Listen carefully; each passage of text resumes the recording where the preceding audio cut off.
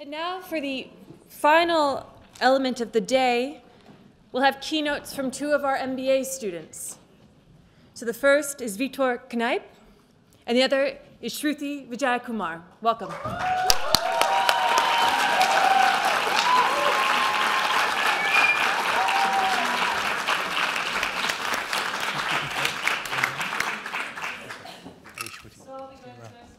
We'll save the best for last. It's lovely to spend this time and be in the space with you. I'm very grateful and very honored. I wanted to start with a quick story. So my first job coming out of undergrad was working in management consulting. My parents were super proud, these wonderful traditional Indian parents. I was financially independent. I had a stable job with a good firm. They were happy.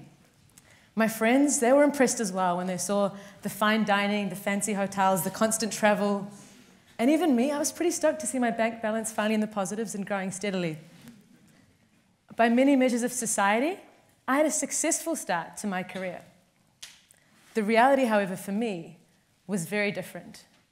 Most of my days would start at 8 a.m., go till 10 p.m., with little time for friends or hobbies outside of work. My health struggled. I was constantly eating out, hardly exercising, always feeling a little bit tired, a little bit sleep deprived, kind of like the MBA in some ways. But the worst part was probably the mental health. They say consultants are insecure overachievers, and I can definitely agree to the insecure part.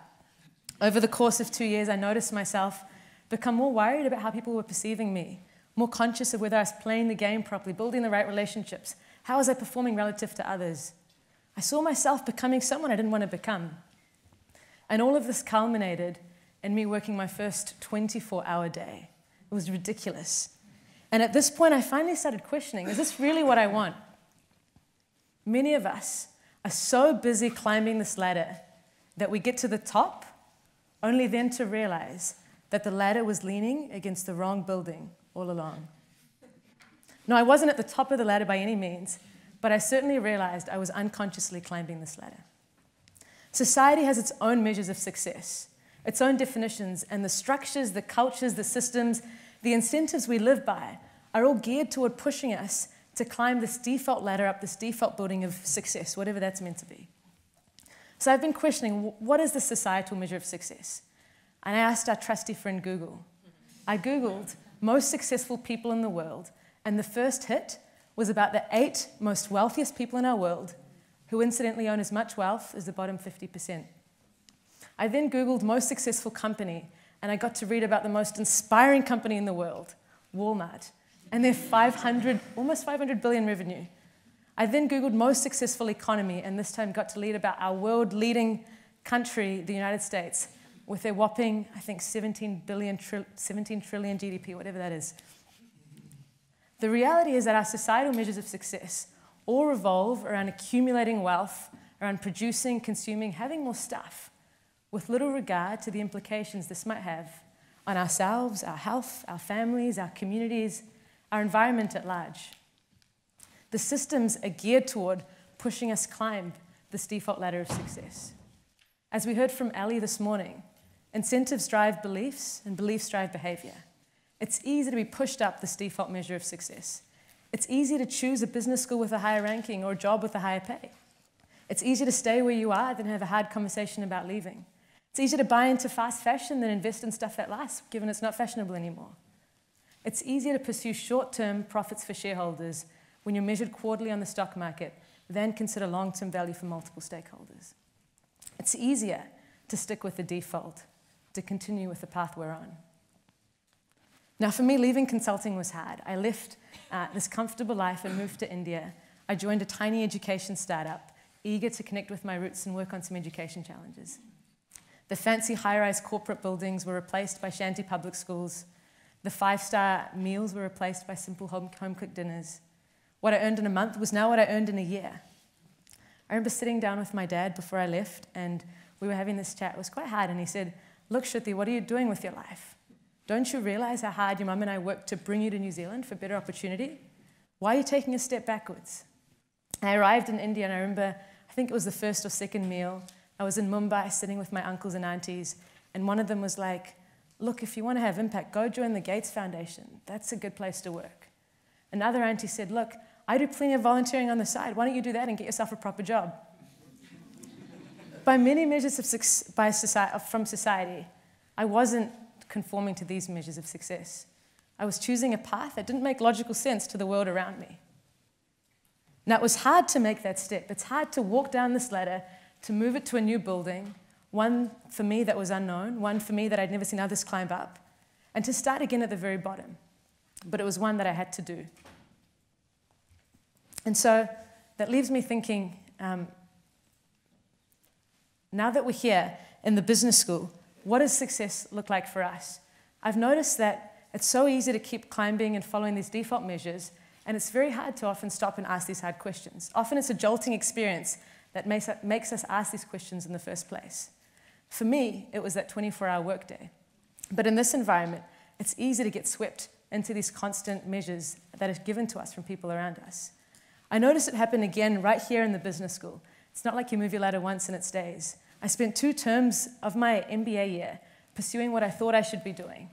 I spent 2 terms trying to understand how to shift big business from the inside, because I thought that's where I would have the most impact. It was only 2 weeks ago that I realized this isn't really what I want to do. And that was really unsettling. Many of us might have applied for that dream job that we thought we should do and then maybe not got it and realized, look, what is it that I really want to do with my life?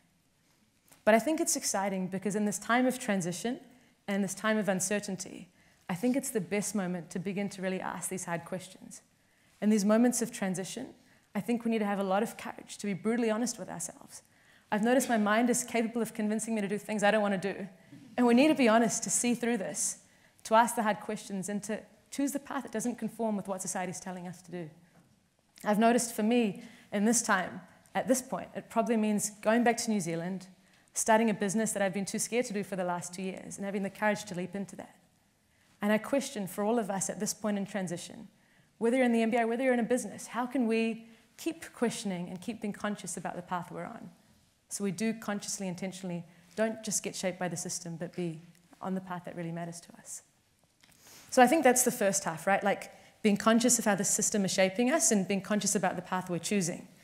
But the second half, I think, is even more exciting. What if we could rewrite the rules of the system, the incentives, the structures, the stories, so that even if we were blindly and unconsciously climbing this ladder in the way I was, we'd get to the top and realize, damn, I'm exactly where I want to be. I'm happy, I'm healthy, I'm thriving. What if that was the kind of society we lived in?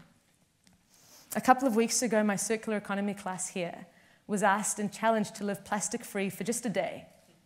And a week later, we were reflecting and we realized, look, it's really, really hard to do this. If I walk into a supermarket, everything around me is wrapped in plastic and wrapped in packaging. How do I do this? What if we could redesign the system such that when you walk into that supermarket, the easy, the simple, the cheap thing to do is to live plastic or waste-free? That's the kind of system I want to see. And I think the economics of mutuality is exciting because it's giving us the tools to do just this. We've been hearing multiple times today the value of accounting for natural, social, as well as financial capital. By doing this, we can still try and maximize value on our balance sheets and income statements, but know that in doing so, we're also creating value for people and planet. We heard from Bharati earlier today how Unilever is incorporating sustainability metrics into KPIs. By doing so, our employees are incentivized to act in a way that maximizes, again, value for people and the bottom line and planet.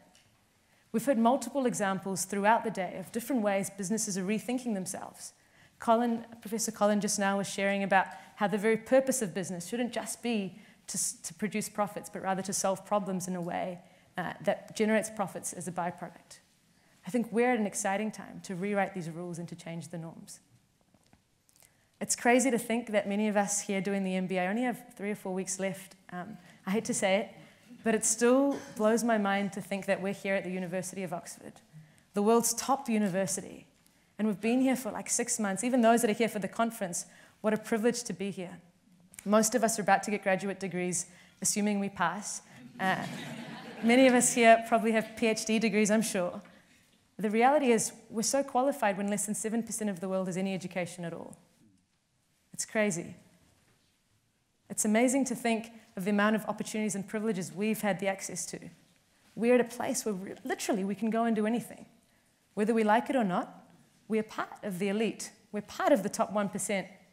And if not us, who is going to rewrite the rules? Who is going to change the game? I think at this point, as we look into our careers, and as we think about going back into the businesses that we've left for a couple of days, it's so important that we have the courage to be honest with ourselves, the courage to fight the system, to change the norms, to change the rules, to not let the system shape us, but to consciously shape the system. And I encourage all of us to be the misfits and mavericks that pick up that ladder, that walk to the new building, that have the courage to pursue a new definition of success, and in the process, rewrite the rules so that others can do the same. Thank you.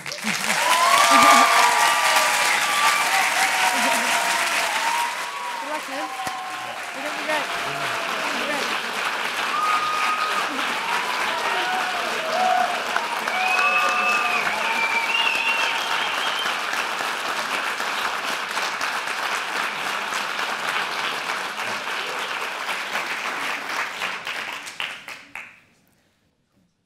So, just want to say that Colin mentioned a bank that doesn't distribute bonuses. It's not my bank, though I do have a bank that doesn't distribute bonuses. So, who here? So, first of all, I'm going to talk about football for a bit. Okay, this year we have a World Cup and stuff. We just won the MBA.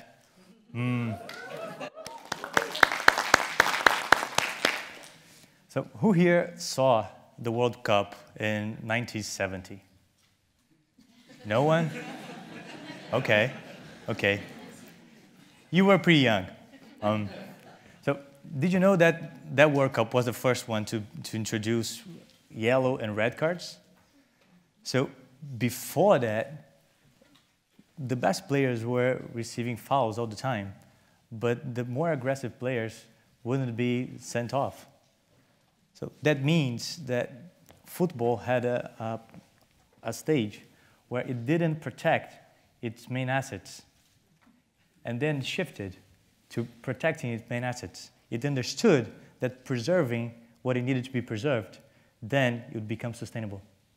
So, and I wanted to say that to you, first because I'm Brazilian, so I love football. And because it makes sense. It's an analogy that makes sense. I'm a social entrepreneur, but I have a bank in slums in Brazil. So now I talked about football, slums. I'm not talking about carnival corruption.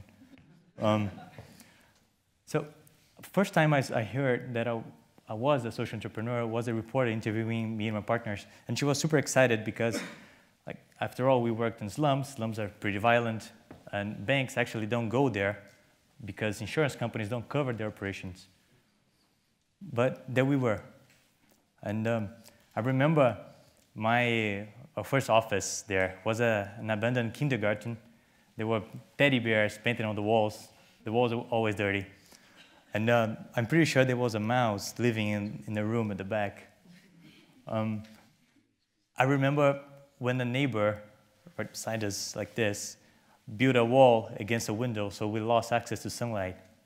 And the first heavy rain that we got, a roof were so badly constructed that we couldn't, it made such a loud noise, that we couldn't even talk to each other. We had to stop operations.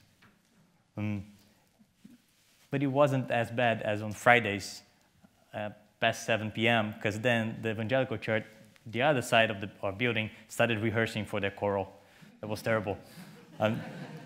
So yeah, I was super excited that I was a social entrepreneur, that I even put on my LinkedIn. But now I don't do it anymore. I took it off. None of my partners or our associates, the employees, looked around at the abandoned kindergarten and thought we were in a social impact space. We were to consume by operations and by doing business. After all, it was a business. It's a bank. It's not a social impact space. I'm pretty convinced that there's not such a thing as a social impact space. And there's not such a thing, or at least there shouldn't be such a thing, as social entrepreneurship. So as a generation, if you and me allow a social impact space to remain, we fail in transforming business. And the same goes for social entrepreneurship. So my first takeaway is, please resist the urge to, for those who label yourselves like I did as social entrepreneurs, resist the urge to call yourself social entrepreneurs. Second thing is the mutual P&L and the mutual balance sheet actually gives us the opportunity to do what soccer did, what football did 4 decades ago. Rather than creating a social impact space, another sport, where, yes, let's distribute cards, let's use cards, let's protect our players, and allow the other sports to be violent and unsustainable, let's transform business as football transformed football, right? Let's take care of our assets. My last takeaway is that I want you to think about social impact space as a movement, not as an exclusive playground where only social entrepreneurs are allowed to get in, or social impact investors. I would like to see our core curriculum have more of social impact space, but not called that way, but embedded in business finance, in accounting, because I know professors care about that, and we would love to hear more about that. So I'm sure that I don't want to be a social entrepreneur. I'd rather be a banker than a social entrepreneur. But I'd rather be a banker competing on terms of, how do you say, Colin? Natural assets, human assets, and social assets, rather than, well, I'm the pretty boy doing a pretty work, not necessarily profitable. So, thank you.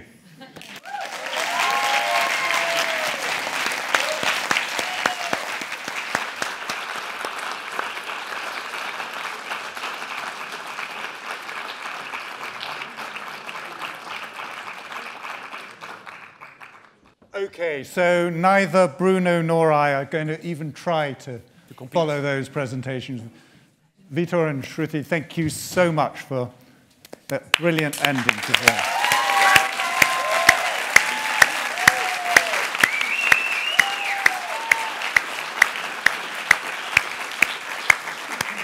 We started the day by noting the problem of trust in business, and we heard how that was having serious impacts on us.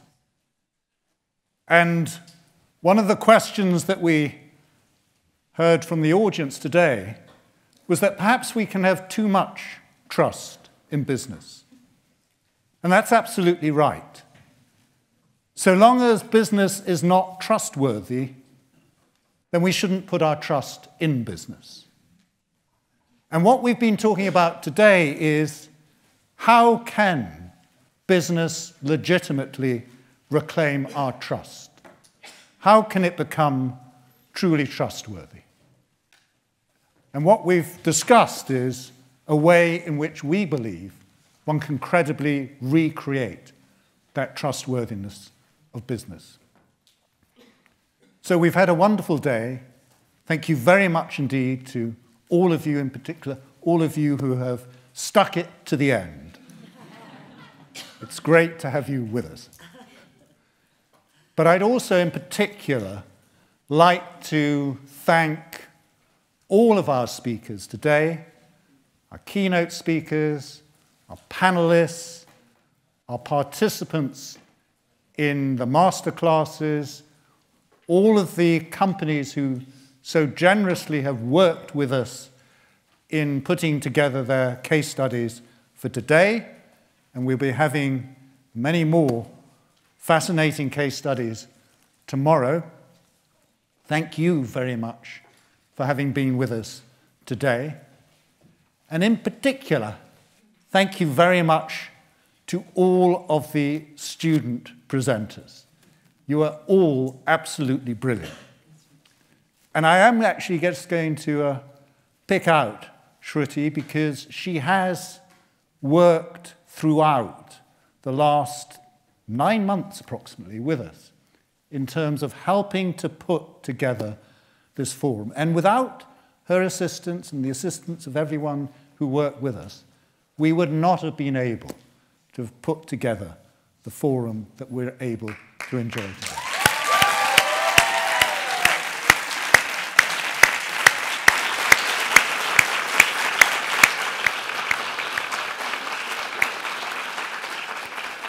So it sounds as if this is the end, but let me just remind you, it's the end of the beginning. And tomorrow, we have, in many respects, the real culmination of the forum. Because what we're going to try and address tomorrow is the fact that these issues that we've been talking about are not only important for business and us, but are having a critical impact on our nations and politics around the world. And that business, as a potential force for creating the common good, has a remarkably important role in helping to address some of the malaise that is afflicting countries around the world, in both the developed and developing world. So tomorrow is going to be a remarkable discussion and ending with a remarkable debate by you, the student body. So I very much look forward to seeing you all bright and early at 8:45 tomorrow morning. But to celebrate the fact that you've made it to the end, we've got a little reward for you. And that is outside, there is a company called AM Breweries that produces alcoholic tea. You might think this is the British person's dream.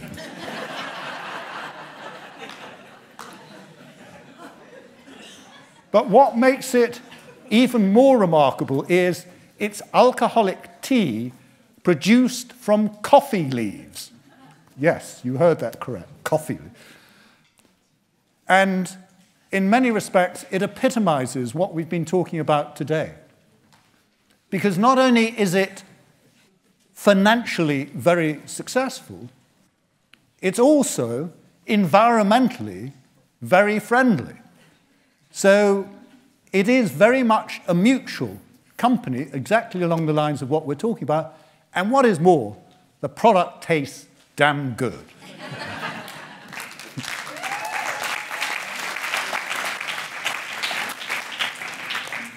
To finish on a high note, I would like to challenge the culinary taste of my colleague and friend, Colin Mayer.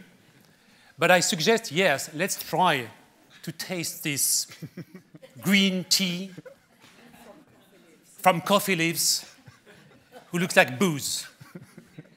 And I was thinking about one of the famous quotes we have in French. We said that the man who lives without folly is not as wise as he thinks.